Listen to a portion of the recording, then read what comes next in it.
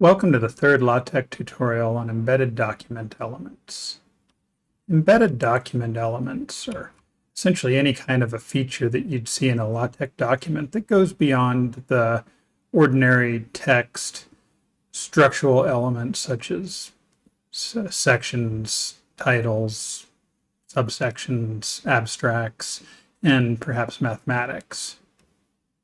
It's not going to take long before you find that you have a need for adding things like figures or tables or other external elements to your LaTeX document. So the aim of this tutorial is to show you how to do that. We'll begin with working on how to incorporate figures and graphics into your LaTeX document. And there's many ways to do this. There's many ways to include images and graphics in your LaTeX document. You've already created your graphics externally, maybe with drawing software, scientific visualization tools, or perhaps even a digital camera or scanner. And the simplest way to bring those into your document is with the graphics package. You'll want to load that package into your preamble, just the same way that you would load other packages before proceeding. Once you've done so, you'll have access to the include graphics command. And it uses the following fairly simple syntax. It will take in a list of optional arguments through the usual square brackets and a file name for the external file, the external graphics file that you're hoping to bring into your document. If that file that you're trying to bring into your document doesn't exist in the same directory that your document lies in, then you're going to have to include the full path as well as the file name. In either case, you don't typically add the file name suffix, the extension, into that argument of include graphics. The optional arguments, they end up being a comma-separated list of usually geometric specifications for the image. These are going to include things like how much you're going to rotate the image by, how much you're going to scale it up or down again. You can specify the width or the height, those types of transformations.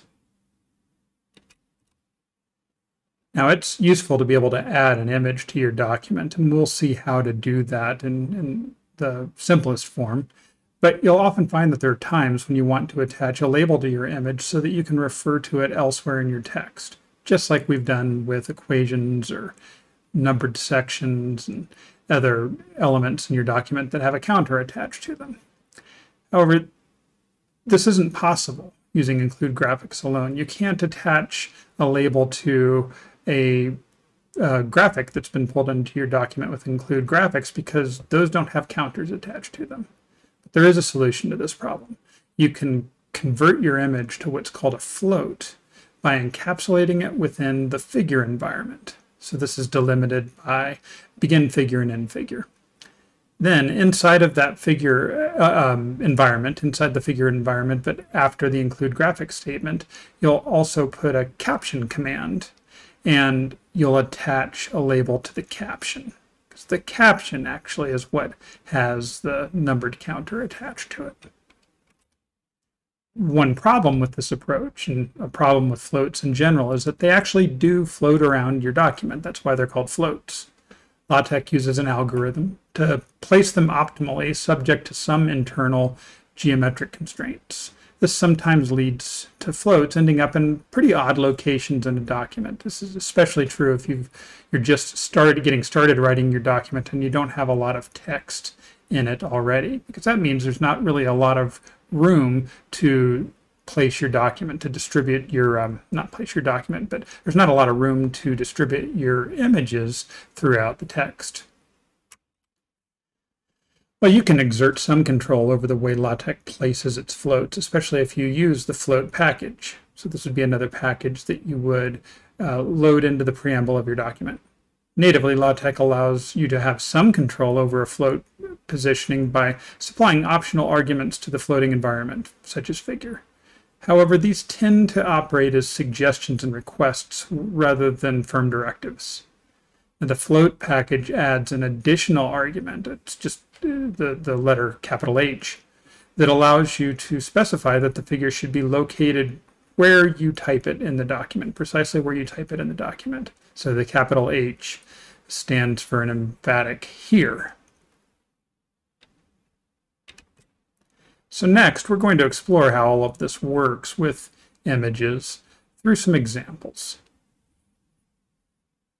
So what we're looking at is a document that's just going to demonstrate how to load some images that are, already existing in external files that we've already created elsewhere.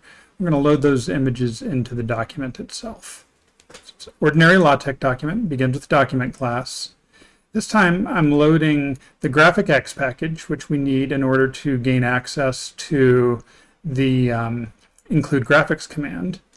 The subcaption package is something that we'll get into a little bit later. And the float package is what we saw is going to allow us to take a floating figure and pin it to a particular location in our page. And, as before, I've given it a title and an author and a date. I've rendered the date using makeTitle. In this case, I am putting in an abstract. But in order to get to where we're actually bringing in some graphics, we'll move down and see down here, a few paragraphs into our first section, there's include graphics command. And it's fed the argument sphere. And that's because there's a file named sphere, and it's an encapsulated PostScript file. We'll talk more about file types and preferred file types in a little while, but it's an encapsulated PostScript file that would have an EPS extension if we were to write it here. And it is in the same directory as this document that we're working on. So what this will accomplish, what this include graphics command will accomplish, is that we'll see that there is going to be a picture of a sphere that appears right after this line that says an example of how to use include graphics appears here, and right before this line that says it imports the image in its native size. Now, include graphics will operate in an inline mode, and that's why I've entered a soft return, well, not a soft return, an actual hard return without an indent, both above and below the include graphics statement, because I did want this figure to be on a line by itself without any leading text before it or following text after it.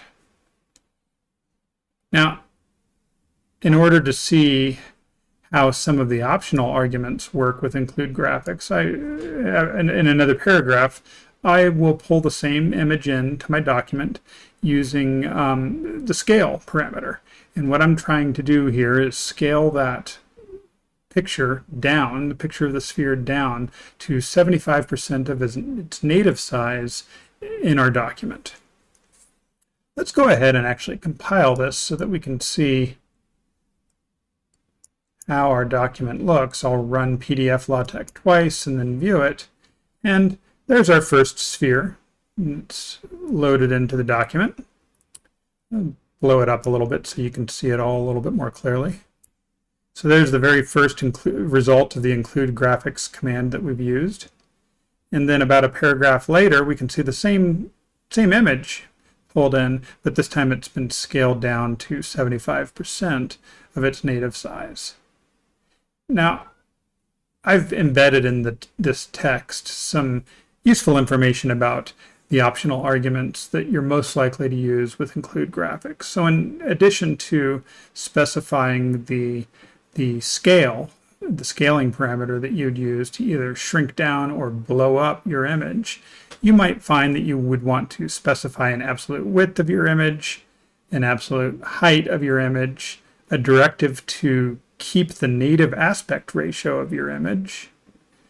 You can also specify an angle and an origin, and those often work best in pairs. The angle is going to be a measure in degrees of the angle that you want to rotate the image around in a counterclockwise direction relative to some center, to an origin. And if you don't specify the origin, the default is I believe it's the bottom left corner that will be rotated around, but you can specify the origin to be the left side, the right side, around the center of the image, the bottom of the image, the top of the image, or even the baseline of the image. And you can combine those. So if you wanted to rotate around the bottom left corner, you would do LB. And that would be a parameter that you could supply into that comma-separated list of optional arguments into the square brackets of include graphics, where we've only, supplied scale. So those are worth experimenting with, and in a little while I'll show you in the LaTeX wiki book where you can find some examples where some of those additional arguments have been used.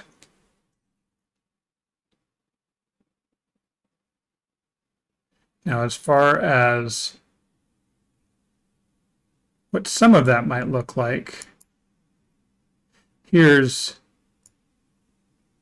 command where I'm loading in another image, an image of a paraboloid, and you can see it shrunk down in our formatted document. This is one where I've set the width of the image, and I've set it so that it is 75% of a LaTeX constant, the text width. And what that is the space between margins of your text.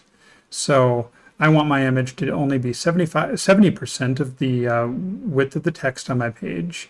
I'm insisting that I'm going to keep the aspect ratio, so I'm not just shrinking the width down, I'm shrinking the height down proportionally.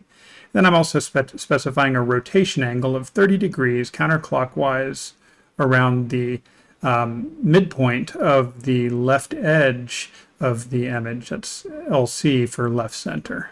And then the image itself is called paraboloid. And so doing that inside of include graphics gives us this funny tilted image of a graph of a elliptic paraboloid surface. Now, when it comes to converting images that we've pulled in using include graphics into a float, really almost all it takes is wrapping a figure environment around that image. And that's what I've done down here. I've gone back to the sphere, the 75% scaled down sphere, and I've wrapped a begin figure and an end figure around it. You'll see though that there are two other things that I do. One of them is just stylistic. If I put the centering command before include graphics, that will center the picture in between the margins. And then the caption command is what really is the point of wrapping a figure around our image. And that allows us to put a descriptive caption beneath the image, but it also allows us to attach a label to that caption so that we could refer to the whole complex, to this whole figure with its caption by a reference elsewhere in the text. And you can see that I've done that. Up here I've said look for figure ref F sphere, and F sphere is the label that I've attached to that figure. And so what that's going to look at like, well, let's pay attention to where things are. Where I actually have the figure typed into the LaTeX document is right after this sentence. This centers the image between margins within the figure. So we're going to look for that sentence in our document. That's probably not where the figure is going to end up, though, because it's a float. So let's go look. So there's the figure, figure 1 a sphere. And it's actually occurring before the place where I described it in my document. Because remember, I described it in my document. Let's see if I can find it here. Described it in my document again. It centers the image between the margins within the figure. Let's find that text. Yeah, it's right here. So right after this sentence where my pointer is where I would have typed that figure environment to my text. But we can see that LaTeX has gone ahead and floated it. It's placed it elsewhere in the document according to some rules that it calculates. So there's going to be times where I might not want it to do that. And the solution to that issue, I won't really call it a problem because it's sometimes you just want to leave LaTeX to its devices to place the figures where it thinks it's going to fit best. So the solution to that issue is to make sure that you're loading the float package into your document through the preamble with use package. And then instead of wrapping just the figure environment around your include graphic statement, you're going to pass an optional argument of capital H to that figure environment. And so that's the only thing I've changed. Now, when I'm getting ready to create a new figure with that sphere again, I basically create the same thing. Begin figure, centering, include graphics, scale equals 75%, sphere. It's all down here. Caption's a little bit different, and I give it a different label, but other than that, it's the same image. But I've passed it that optional argument of H, capital H, and that's insisting that that figure get placed right here in the text, right after this sentence that says, and it should cause figure F of anchored sphere to appear below in our formatted document. So let's see if it worked. Blow up our formatted document a little bit. We say, example of its use appears next in our LaTeX document, and it should cause figure 2 to appear below in our formatted document. And there it is. There's figure 2. So that's the effect of using capital H together with the float environment, or the float package. That capital H gets used as a optional argument for the figure environment to specify that that floating figure should be located right where you type it in your document. Now, there's often more things that you'll like to do with figures when it comes to putting graphics into your document. Sometimes you might want to arrange several images into a grid that get encapsulated within a single float. And the sub-figure environment allows you to do this. So it requires you to load another package, the subcaption package. You might remember that we've loaded that package into our sample document. But if you do so, then that's going to give you some functionality that'll allow you to create complexes of images like this, each with their own captions. But this is treated as one big figure, just with several subfigures in it. Let's go back to our TeXmaker editor and see if we can make sense of how this works, how subfigures work. So here's an example. So it all is still encapsulated inside of a figure. And it's a figure that I'm choosing to lock in place using the optional argument of H still. So I would have needed, and did need, the float package for that. But inside of that, what you're going to see is that, we'll begin with centering again. But then, here, let's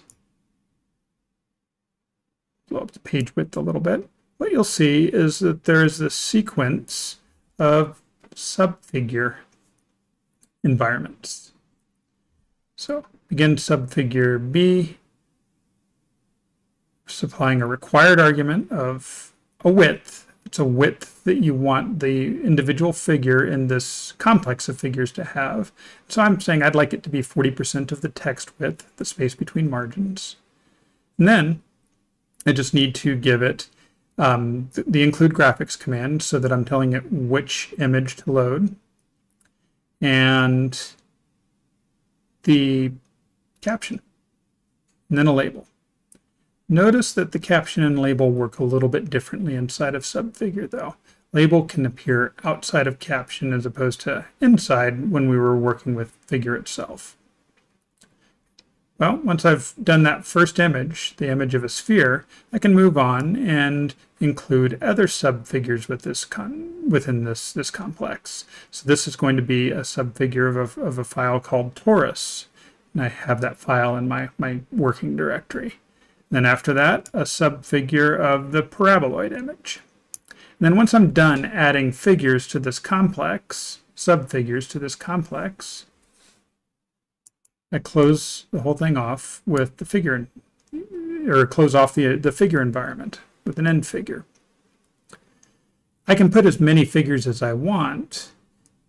The moment I run out of horizontal space for a new figure, it's just going to return to the next line and start listing figures left to right horizontally. So that's the way this subfigure environment works, is that it just starts adding the sphere, the torus. That used up 80% of the text width, so there's not enough room for another figure. So when I try to add the paraboloid, that just moves on to the next line. If there's an even number and an odd number, they get centered and staggered like we're seeing here. If I have the same number of figures on the top and bottom row, then it would be a square grid.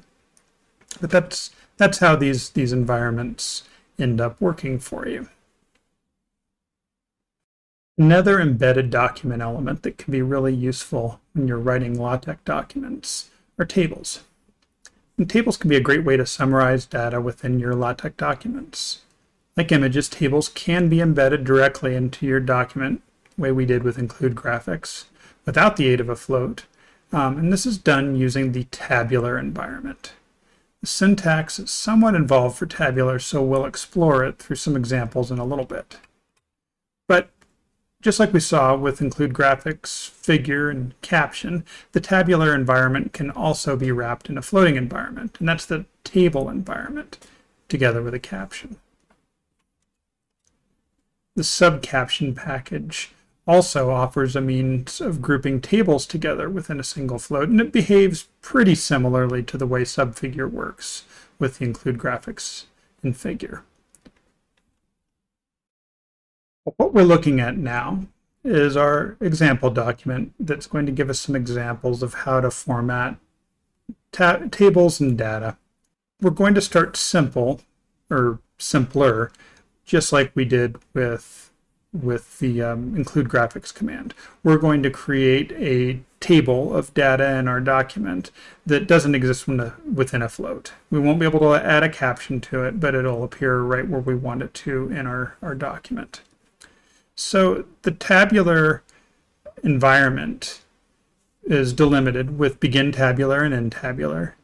And it has a second required input argument that's a formatting argument, or a set of formatting specifiers. That's what we see right here in this tabular example, is that there's this sequence of letters, C, C, C, C. So formatting specifiers are going to dictate how the contents of each column is going to be aligned. Is it going to be left justified? Is it going to be right justified? Is it going to be centered?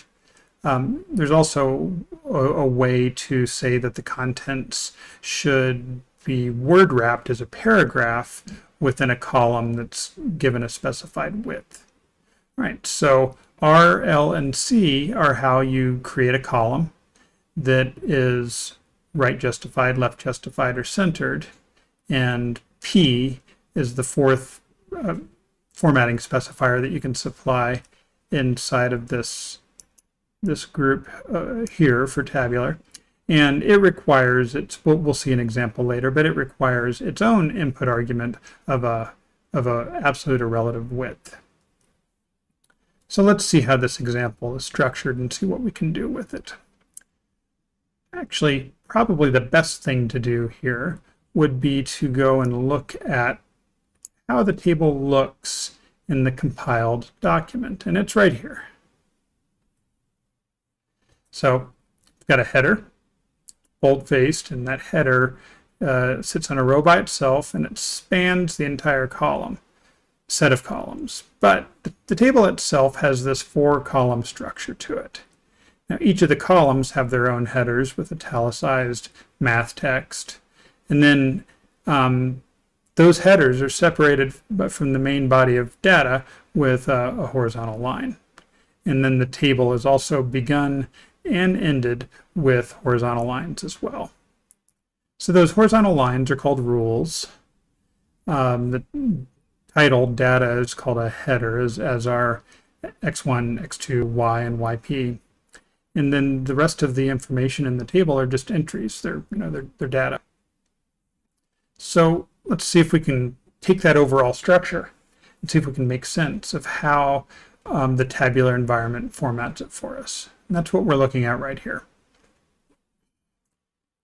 Well, after begin tabular and before end tabular, that's where all of the data for the contents of the table go. So the very first thing we see is a command called top rule. That's what draws this thick, solid line at the top of the table. After that, this word data, I need to have a way of causing this single header to treat this next row as if it were a single cell and inhabit that cell in a centered position. Well, the multi-column command is what allows me to take a piece of data and cause it to span 2 or more columns. The way multi-column works is that I have to tell it, so it's going to be, with the multi-column command itself, is going to be data that fills 2 or more cells. And I've got to tell it how many cells I want this to span. 4 in this case. I want it to span the entire width of my table. I want the contents of this multi-column environment, in other words, the word data, to be centered across this sort of merged set of 4 columns. And the content itself, the word data, bold-faced, well, that goes into the 3rd required input position of the multi-column command. And I've just bold-faced it using the textbf command. Once I'm done filling out the data for my first row, I terminate the row with the hard return symbol. Then I format the headers for the columns on my next row. And now there's no need to use multi-column anymore because I've got 4 columns and 4 headers. And I just render them as mathematics, x1, x2, y, and y sub p. They're separated by ampersands. We've seen this in the p-matrix environment, so it's somewhat similar to the tabular environment. That's a tab stop, is what the ampersand is. It separates the content of one column from the next. And when I'm done entering that data, I get to the end of the row and I terminate it with a hard return. And I draw my top rule again so that I can have this horizontal line underneath my column headers. Then I just have to start entering the data 1 row at a time, within each row, 1 column at a time, separated by the tab stops. Each time I get to 4 pieces of data, I terminate the row with a hard return and move on to the next row until I'm done. Now this data actually came from a data set. It came from a regression problem. So x1 and x2 are the predictor variables. Y is the actual response and yp is the predicted response. And there's a lot more data than what's displayed here in this table. So I just represent that because I'm just trying to use this table as a summary of that data. So I represent that there's some missing data by drawing these vertical ellipses between the 5th row and the last row of the data set.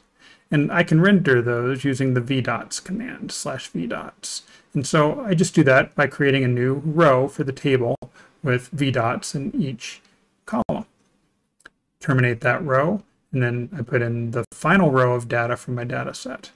When I'm done with that, I conclude my table with a bottom rule command, and finally terminate the table with intabular. And just like we saw with the raw use of include graphics without wrapping a float around it, I put a hard return above and below the tabular environment so that it wouldn't have leading text or following text right before or right after the table, treating it as if it was an inline element. And if I do all of that data entry correctly, I should get a table that looks like this within my document. Now, it should be clear that using these bottom rule and top rule, and I didn't use a mid rule, but I could have used a mid rule on this. Using those horizontal lines required me to load the book tabs package in the preamble of my document, and that's right here. Another table package that I'm going to make use of in a little bit is the multi-row package, because it might seem surprising that the multi-column command is native to LaTeX. There isn't a multi-row command to allow you to cause data to span cells of 2 or more rows. But there is a package that gives you one, and it's the multi-row package. We'll experiment with that in a little while. Here's a much more complex example. This is what it would look like rendered. And we can see that there's 13 columns to this data set. There's a header that spans, so there's some similarities with the previous table that we saw. There's a header that spans the entire table, and there's column headers under that. But then this final column, it isn't a predictor variable because this is a classification data set. It is a categorical class column that talks about whether a person is dead or alive. Did they suffer fatal heart failure or not? Well, that class makes use of, if you look at it carefully, it's centered across two rows. The row containing heart failure predictors, the title, and then the row containing all of the column headers for the predictor variables. So that's an example of how multi-row would have been used. And then the rest of what we see in this table is pretty similar to what we saw before.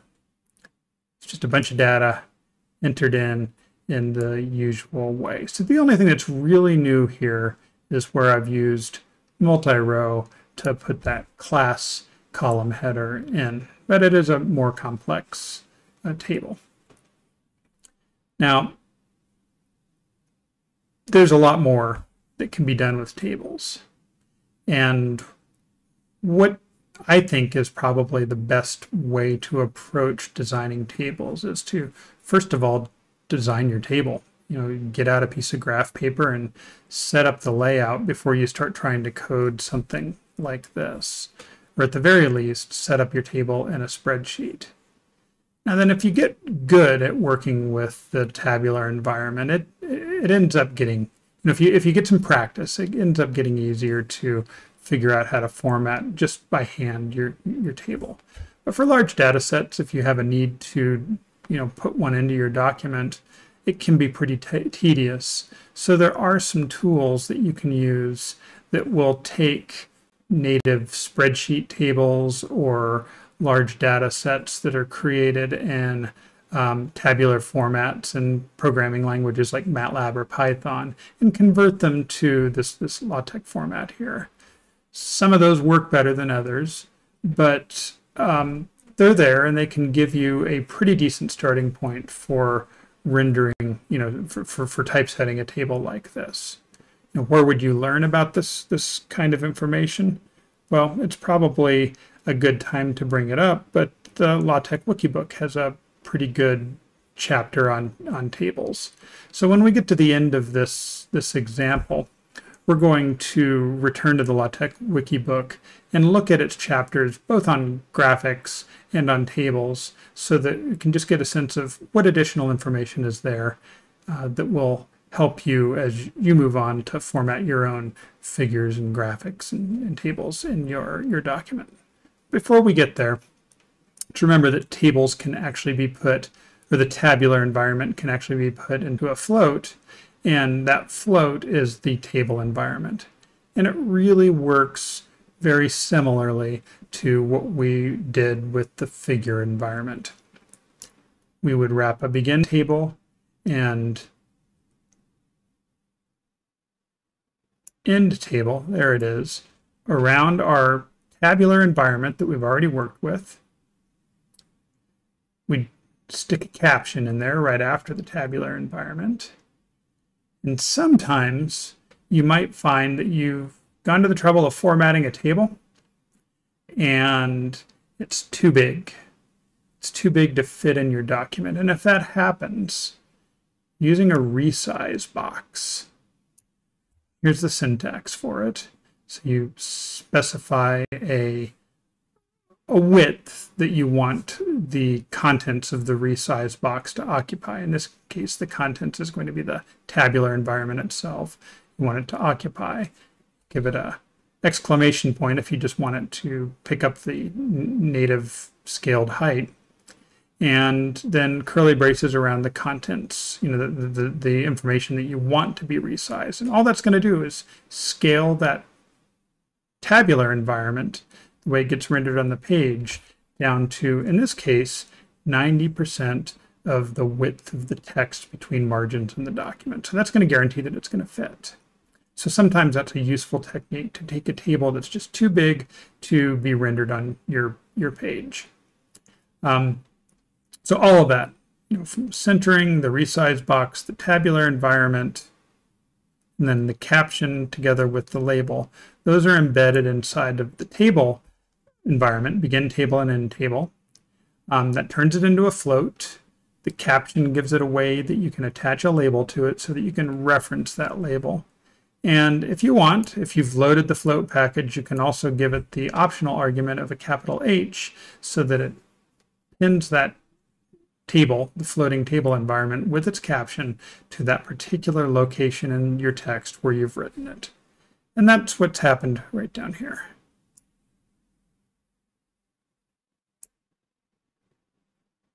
There's our floating table with a caption attached to it. And we've referred to that caption, or that table right here. LaTeX document, and the data itself should be rendered below in table 1. There it is. Now, just like, I don't do this very often, but just like we saw with figures, we can have more than one table clustered into an array of tables using the subcaption package once more. So we can get something like this. And so here's a good use case where I've got two separate tables of data that's similar in terms of what it represents, but different in terms of maybe the populations that it's representing. So here's a table of European teacher salaries, and then a table of US teacher salaries. And this gives us a good way to do a side-by-side comparison of two tables that have a similar intent. How would you render something like this? It's really pretty similar to what we did with the subfigure environment when we were working with figures. So here's the hierarchy. We'll have a table environment. That's the float. Inside of the table environment is our first subtable. Inside of the subtable environment is our actual tabular environment that renders the tabular data itself. And then that's it. Afterwards, the next subtable environment. And then we close the table environment, the float environment. That's it. So that's how you would render these groups of tables, and it's going to behave the same way. If I gave it 5 or 6 tables, it's going to fit as many of them on one row as there's room to fit, and then it will just create a new row as needed and start running more tables side by side. So sometimes that can be a useful visual tool for comparing different but similar tables. Well, as you can surmise, there's a lot that's possible when you're working with figures and tables in LaTeX. And we've only scratched the surface. I've given you 2 example files that you can use as templates to modify and copy and paste and try to use them as a starting point to get your own work with figures and with tables started. But at some point, you have to get to the point where you can gain an understanding of how those environments actually work and what options are available with them so that you can take the most advantage of them and get the most benefit from the flexibility that they provide. And so our LaTeX Wikibook is a good reference for trying to accomplish either of those goals, how to work more effectively with figures and how to work more effectively with tables. If we look at the contents of our Wikibook, we'll see that there are chapters in the common elements, with sections in the common elements chapter that address both. So there's a table chapter, and then there's also a chapter on graphics, and then also a chapter working with floats. We'll look at these in the order that we've addressed them in our own tutorial. So we'll go to the importing graphics chapter. And what you'll see is that there's a brief amount of information that shows you how to use the include graphics command to import external graphics. And there's not a whole lot here that we haven't already addressed, but it's good to have this as an example, just to go and review the basics. What I think you will find to be new in this chapter on graphics is a lot of information on working with the different allowable graphics formats that you can import into your LaTeX document using include graphics. And so what I will say is that if it's at all possible, you're going to have a better time if you can work with graphics that were natively created into either an encapsulated PostScript or a PDF format, EPS or PDF. Those are vector-drawn graphics, and the reason why they're preferable is that if you scale them up or shrink them down, they don't become pixelated or they don't exhibit aliasing problems where you are deleting too much information between, the scan lines of a bitmap graphic like a JPEG or a GIF or even a TIFF.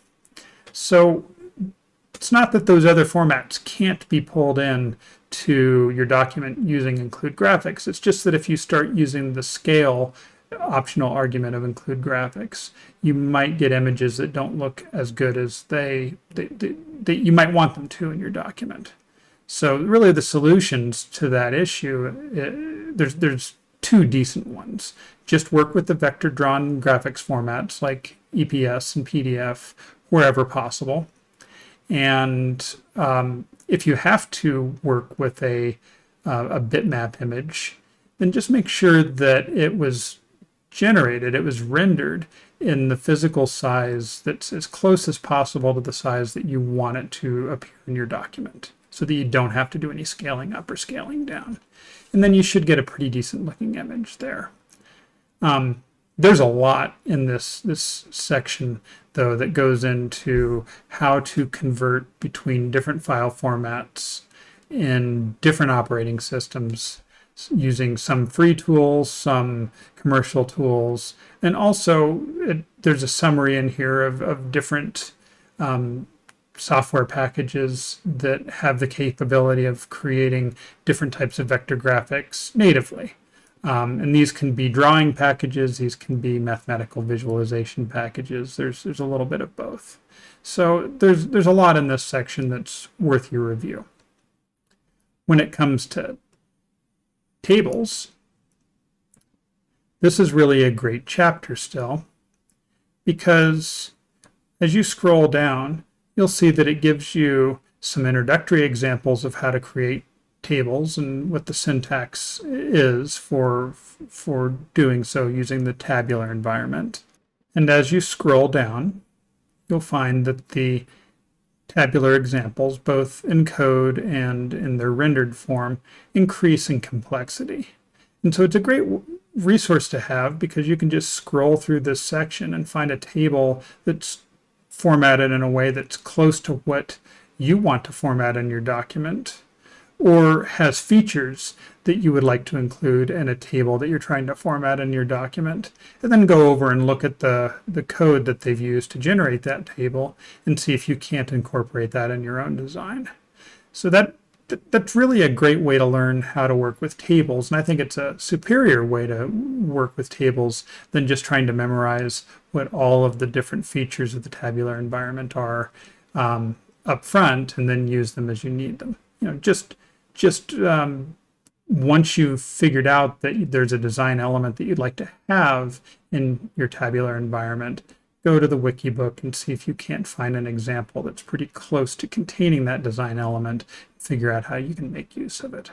It's really a good way to learn with these.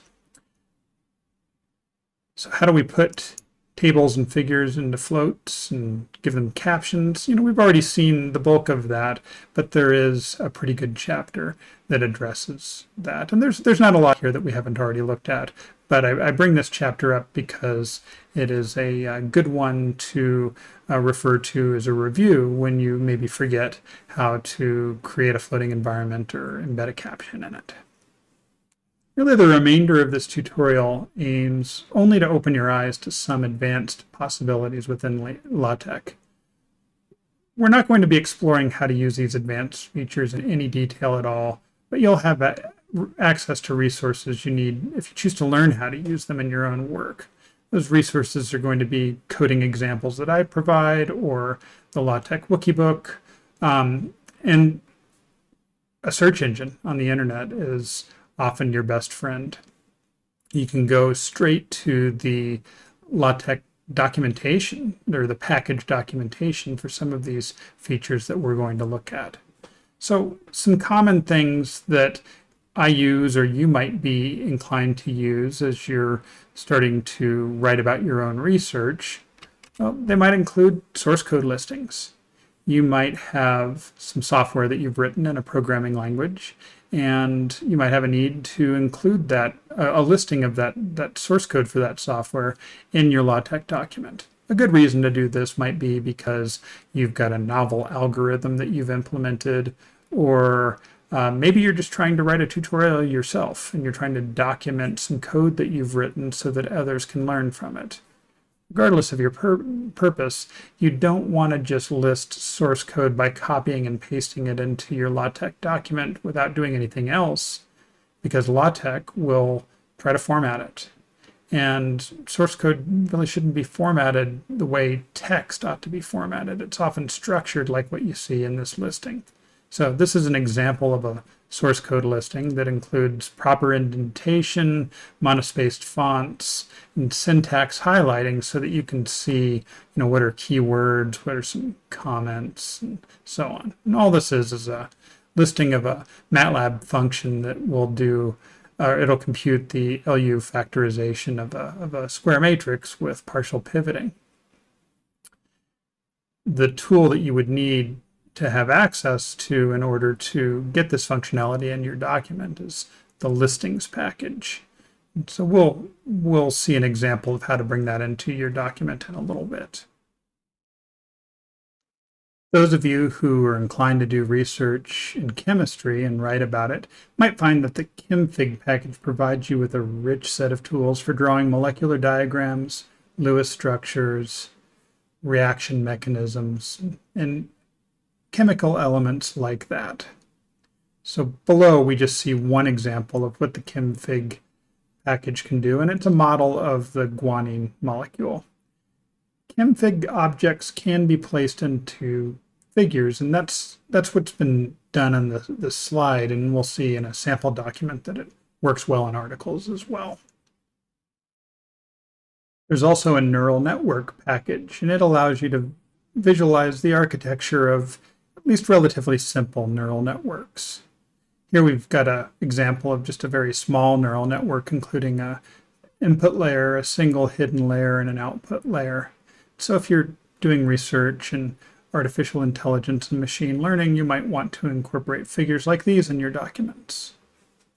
Another example of a structure you might want to include in your document is a representation of a decision tree. Decision trees and other sorts of trees can be visualized and drawn using the TXZ and Forest packages. There's other packages like QTree that are available as well, and they'll all render diagrams somewhat like this. The list that we've seen here is by no means exhaustive. If you've got a need for adding an external element to a LaTeX document, then the chances are pretty good that somebody else has already created a package that provides you with the functionality for doing so. You only need to get into your favorite search engine and ask, how do I do something in a LaTeX document? And you might be surprised what turns up. Scrolling through online resources like Stack Overflow and some of the user groups that are on the TUG page and the CTAN page are good places to get information about specialized packages that you can load into your LaTeX document in order to achieve a particular goal that you might have. So before we conclude, what we'll do is take a look at one more sample document that includes some of the examples that we've seen. And then we'll move back to the LaTeX Wikibook and just look at how we can use that as a starting point for understanding how to learn more about some of these enhanced structural elements that we're just scratching the surface of working with. So this document of other external elements, you'll notice that it loads quite a few different packages for allowing us to, render these different things. The one that you're most likely to use, I think, is the one that I'll spend some time to give you detail on. It's the listings package. It's the one that allows us to load source code listings. So that's brought into the preamble using the use package command, use package listings. And you could quit there. And what that will do is give you a monospaced source code listing that it's just a simpler version of the one that we saw. It won't do any syntax highlighting, won't give you any line numbers, or the indentation is just going to be whatever it is. So if you want to go beyond that, then you need to customize the listings package a little bit. And I've got a way that I do that for most of my documents, and it ends up including quite a few new lines into the preamble of a document that I find kind of clutters things. So what I've finally settled on doing is, I load the color package and define a few colors that I'll use to do the syntax highlighting in my document. But all the settings that I choose to use for the listings package, I'm just going to put them in an external file. That's my LST settings, and there's a bunch of them. And I'm not going to go through what they all are, but they accomplish a source code listing like the one that we've seen in some of the examples so far. So I'll just make this available, and you can cut and paste and hack it as you see fit. But I've found that it's a pretty good way to do source code listings for most of the languages that I program in and would choose to embed a listing of in my document. So the way I pull that into the preamble is with the include command. Include command is just given a file name, and it's like I'm taking the contents of that file and embedding it right into the document in the place where the include command is listed. So it's a cleaner look. All right, so how does this work? In particular, how do source code listings work? Typically speaking, if I've got a complex source code listing I want to bring into my document, I'm going to use the LST input listing command, because that allows me to bring in an external file. I don't really want to be copying and pasting source code, and then maybe I realize there's a bug in it, and so then I've got to fix that bug both in the LaTeX document and in the program itself. It's just better to pull it in from a centralized file. Now, there is a way to hard code listing into your document. You can type it, and it's with the begin and end LST listing commands, and then you just wrap those around source code that you would copy and paste in your document. I guess that's okay if you've got a small amount of source code that you don't think is going to change.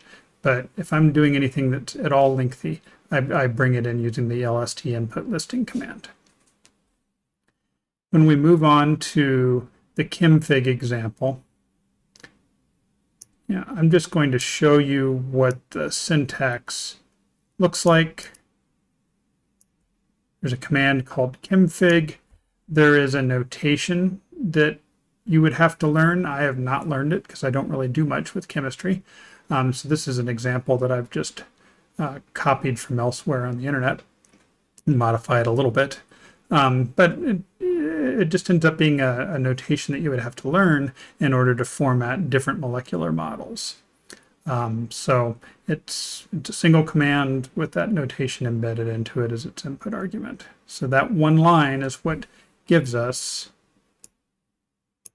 the guanine article, or the guanine molecule that we've seen before.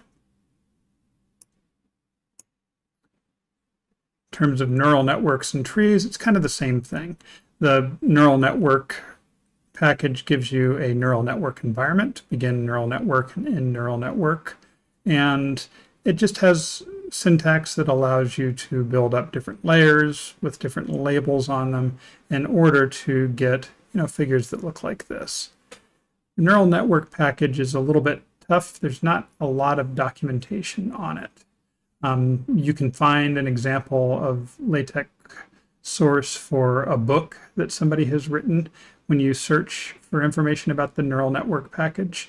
And it's a book about machine learning, and so it just has some examples of neural network architectures that have been created to look like this in the document. So you can basically use those as a starting point, modify them as you go, and that's how I've learned to work with the package. But it's a package that seems like it's in development, so I would if you're going to use it, I would expect that it's likely to change over the years, and you might find that you've got to reuse or redo some of your work to keep it up to date whenever you update your LaTeX installation. And then the decision trees, if you're using the forest package, it's got its own particular syntax that if you need it, then you'll put the effort in to learn it.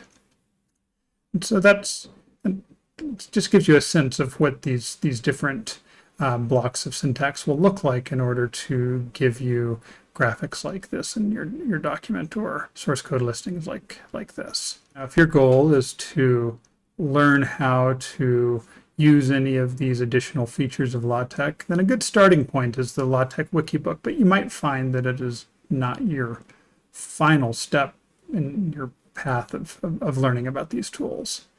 What I mean by that is if we go down and go to the technical text section, well, it has a very good section on working with source code listings in the listings package. So if you're trying to customize a source code listing in your own document, this is a great place to go. You'll find that there's quite a bit of functionality you can take advantage of and ways to learn how to get the syntax highlighting that you saw in my document and make it work. So this is where I would go in order to learn about the listings package.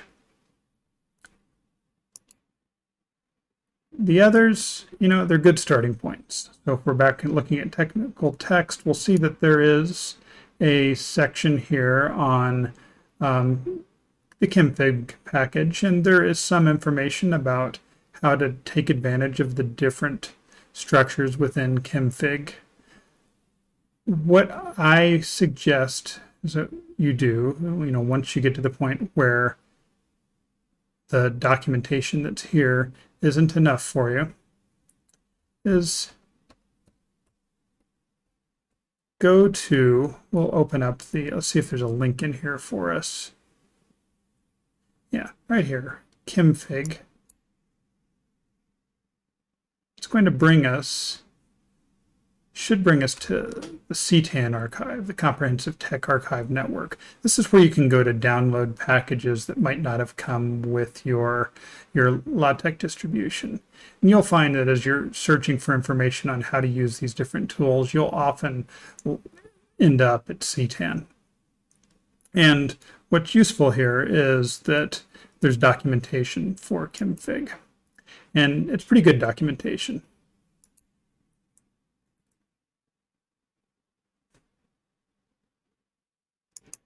See that they've given you a whole book on how to use the Kimfig package. So if you're one of those people that's going to be doing some research in chemistry or research that involves chemistry and you need to describe some of the reactions or the molecules that you're working with, then this is a very good comprehensive resource to go and work from. Where do we learn about trees and neural networks? Well, neural networks aren't actually mentioned in the LaTeX Wikibook, but trees are if you go to the linguistics subsection of the technical text chapter. And so you'll see that there's quite a bit in here on using a bunch of different competing packages. You can just pick the one that works the best for you for writing up these different types of decision trees. Again, these are linguists. They're using these trees to diagram sentences and diagram the grammars. But we can also use these structures for representing trees and graphs and decision trees that would be used in maybe a machine learning context. If you did need more information about the neural network package, just do a search, do a web search. So this is an example of what I was saying earlier, where you would just go to the internet to get information about a LaTeX package that would hopefully, maybe you don't even know that it exists yet, but you're going to hope that it accomplishes your goal for you. So LaTeX neural network package. Let me see what turns up eventually. And it's actually on CTAN. And what you see in this one, this is an example of where the documentation isn't as great, but he does give you a sample of a book that uses the neural network package, and you can scroll through this book and see some complex and not so complex networks. If we just wanted to maybe download the whole package, you'd find that there's a copy of that book with the LaTeX source as well, so that you could just get some starting point examples for how to make use of that package. So again, this is one that's not very far along yet, but I found it useful, and you might too. With that, we're at the end of our third tutorial on LaTeX, and embedding these external structures into our documents so that we can add new features that weren't really accessible to us before with just plain LaTeX.